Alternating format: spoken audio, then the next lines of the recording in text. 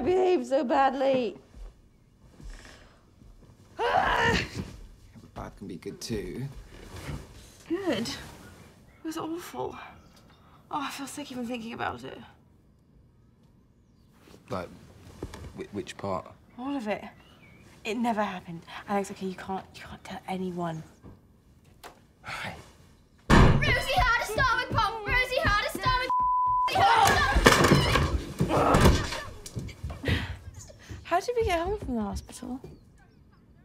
Mum picked this up. They needed a parent's name, so obviously I didn't want to give yours.